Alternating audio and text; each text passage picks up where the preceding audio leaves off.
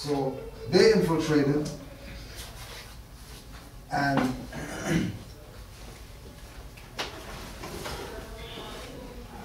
they cut it off here. And they siphoned the power of the man and woman not to continue the process, but to become a fictitious entity by making this transition happen in the hospital, which is owned by them, which means that you're giving them jurisdiction on anything that happens. You're giving jurisdiction to look at your wife and hold the baby and whatever before you do anything. Because that's just how they do stuff. And we're the ones that said, okay, well, let's go there and do it. So now we're caught up in this fraud. All right? Can I compliment something to that? Mm-hmm. Sure. Okay, so there's a piece of case law that I found which is really clear. It's R versus Colgate.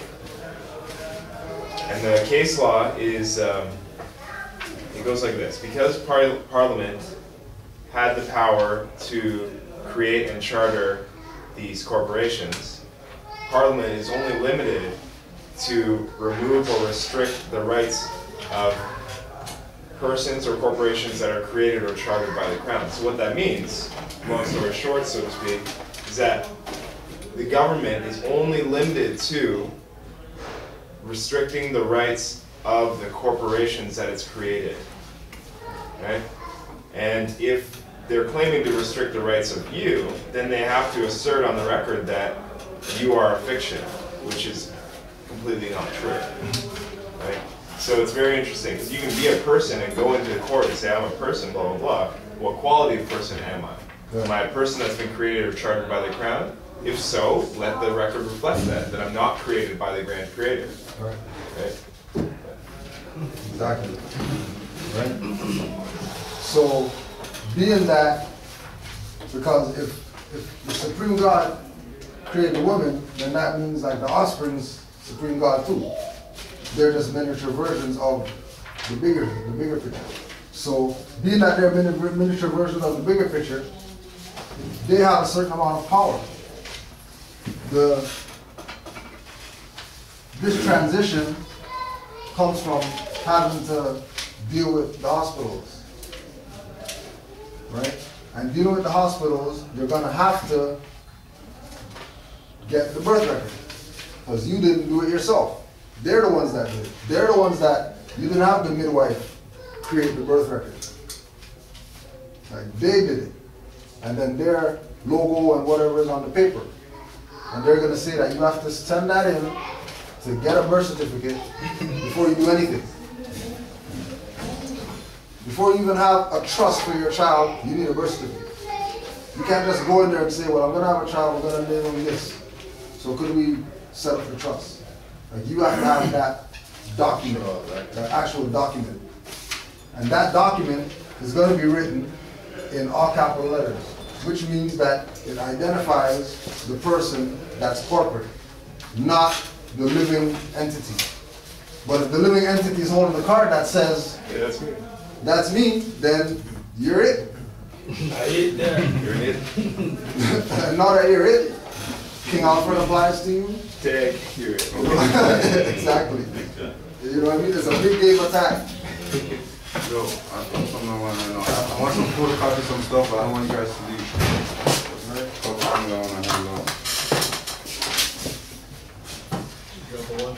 So, I like this already.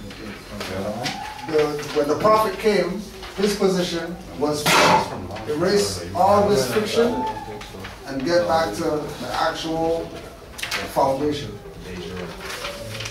the de jure. And once we get on the de jure, the de facto is going to have to yield. Yeah, never. There's one thing that's never stated in any statute law, any de facto law, is love. Right. Love, never compassion, never stated once, ever, anywhere. So those principles are true. So then, just a couple of things, just to make sure you check out that our thing on the dollar bill, and just again, the validation of the whole Moors, the whole idea of Moors. This is quality religious books for children. The man who carried the cross for Jesus.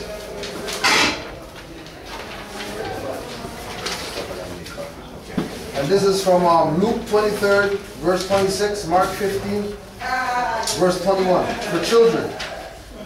And this is from 1979. Concordia Publishing House, St. Louis, Missouri. Manufactured in the United States of America. All rights reserved. And throughout this whole book is this Moor by the name of Simon, who was from North Africa, that carried the cross for Jesus. And throughout this whole book, like they haven't been a fez in the whole book. Like through the whole thing. And then in the end of the book, Simon became a Christian and doesn't have his fez on.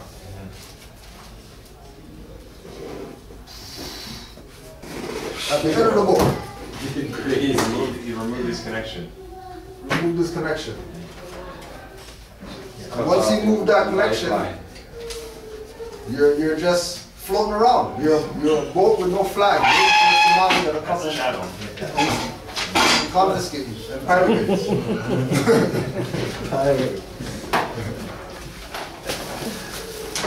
I don't know, was there any other questions or anything like that? Right, but Before we, you can stick around for a second, please do. You want to do this too? See if you can do this. Yeah, beautiful. See if they have any other paper. Which one is this, the same one? That's the From the book. one I was going to email. I'm going to do this first and just to get that. Okay. No, just do this one first. By the way, we're not pirates, we're just protecting our land, you know? So, it's Exactly, for the record. For the For the record. yes. The brothers are defending their land. And we've always been the protectors of the land. Yeah. Right, so the next class 5, it will just be probably going through the paperwork that we want to send. Actually, we just put on the record who we're looking to put on. The same thing with the putting on notice and stuff like that. And it's good what you brought up about the notice of understanding of intent, because we have that on this document based on following that pattern of the free man on the land and seeing what works. But it might be an idea, like you're saying, to not deal with it, to eliminate yourself from that current. You know what I mean? So this will probably change. But this is basically going to be a uniform disclaimer, like a uniform paperwork that we're going to have, and people who nationalize, they put their name down on this, and then this becomes their paperwork. And then it would have all the names of whoever else is belonging to it, so that it shows that unity. It shows that I'm just not an individual with my name on some paperwork. Like I'm an individual with my name on paperwork, and there's 50 other people with their name on this. And then we all have this card, and then we all use these plates. Yeah. And then we all have this form of assurance in case we get in an accident or something like that. And we all pay dues to this thing that is gonna keep us being those free beings that we're supposed to be, but doing it under unity and just following the program of the prophet did. And there's more that's doing this. Like this isn't like something that isn't happening right now. There's more that we know right now that like police don't talk to them at all. And they have their own plates and they have no licenses and all that. And they just travel and they don't bother nobody. Nobody bothers them. Right? Because the only real people who bother us is the de facto people. There's not really a threat. It's only those guys all the time that are a threat. Somebody else will probably be, yo, where do you get those? Like, yeah, how can I get down? Enough people were asking. Yeah, how can I get down? Yeah. Right? Where you live? You know what I'm saying? So yeah, just.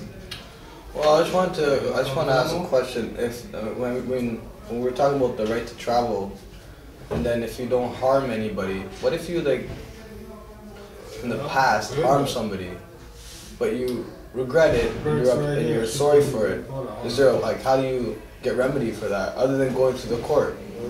From the law. If you harm somebody? Yeah, if you had an accident, a car accident, you hit somebody and somebody got injured. Well, the prior things, you were exercising under that fraudulent. You weren't free doing when you got in that accident. That's I'm trying to like, yeah. You weren't free. You were connected to I was connected to the fraud. To the fraud. To the fraud, yeah. So it wasn't really. It didn't really apply to you. It applied to the all capital letters thing that you said that you were. I thought. Because I wasn't. Indirectly, it applies to you because you were ignorant of the law, and ignorance of the law is no excuse. That's why they even say that criminals have rights that before the law. You say right. That. So that means they're the criminals. Talking about that. Right. Then who's the real criminal? You know what I mean? If innocent until proven guilty, then. But they have to have this authoritativity power from ever since you were born. It's not something that you can just start over a night and say, oh, I'm going to go exercise this. It's natural, you know? That's what's coming. So I think to answer your question about injuring somebody else in the past, that if that individual that you injured, if they've been corrected, so to speak, like if you've settled their damage and they no longer have a claim against you, then the air is clear and there's peace. So when there's peace, you're free to exercise your rights again. It's when there's conflict that there's contrast, right? There's conflict between parties. But if that individual that you got an accident with, if they're fine now, and you're settled with them, then you have no more obligation to them. But right now I'm still settling. Yeah. You know the thing. Kind of worried. Like I'm thinking it's like dragging on. Like we were talking about, right? Like what you're thinking. The thing is that you're like William Cooper. If you're going against this, thank you. Right? You're supposed to be in allegiance with this, even though they're running a fraud. You're supposed to abandon your dignity. You're supposed to abandon your faithfulness and do some crazy stuff like get permission to have a license from some people who don't even have jurisdiction. Because they're saying I pay the fine and I get my license back. They said I pay $3,500 from all the huge amount of fines and they say, hey, you can go back on the drive. But who does that apply to? That only applies to the all caps. Yeah. But no, I'm just finding it shocking that they're willing to give me it back. No, but after all the but you have to give up fiat to get it back. Yeah. That's what matters. When you have the common law right to exercise. I think it's because I put them on notice that I had the right to travel. So maybe it was because of that because I know of other people that lost too much points and they're not ready to give them back the license. Because it's not about the license though. Because you don't need it. You're trying to break that contract. You just want to sever that charge. You don't want to completely. Yeah, that's true. That's what has you in the having to go through that stuff. It's like athletes. When they sign up with teams and they're free agents, they sign up. They gotta buy like certain teams. You can't have a beard on the team. Yeah. All kinds of disclaimers. Yeah, it's like a disclaimer. Yeah. So we have to like when we start like it's supposed to be like that, but it has to be like that right now because of the fraud that they're running. And they're not giving up on the fraud. Especially my family too. Like my parents are so believing in this. I don't know how they can. But what can they see it? It's not about your friend. Forget about family. Well, you have to save yourself first before you can save anybody else. What you go through. Right. Like I bet you that when if you show diligence, if you show like some patience in this, when your stuff works, I make it to jump on it in a second. Mm-hmm. Yeah. Right? Yeah. But there has to be this process of getting beat up before the win.